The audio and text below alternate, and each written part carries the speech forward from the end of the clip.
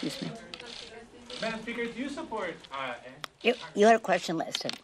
Yes, ma'am. Thank you. I would like to ask you this about Congresswoman Joyce Beatty. She referenced Yes. an incident with Congressman Rogers yesterday where he says that he poked her, that he used profanity against her.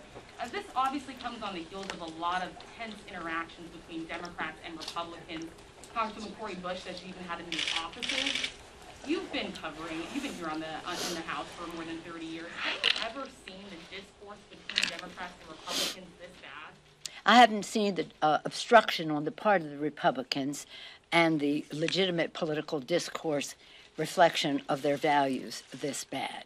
The Republican leadership should be addressing the comments made by the Republican to Joyce Beatty. And as I've said to some of you who have asked me in the hall, if somebody insults you and it's public knowledge, you have to apologize in a very public way as well.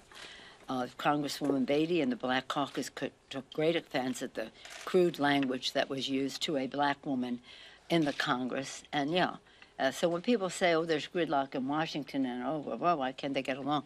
It's not gridlock. It is obstruction. It is not shared values about respect for the institution that we serve in.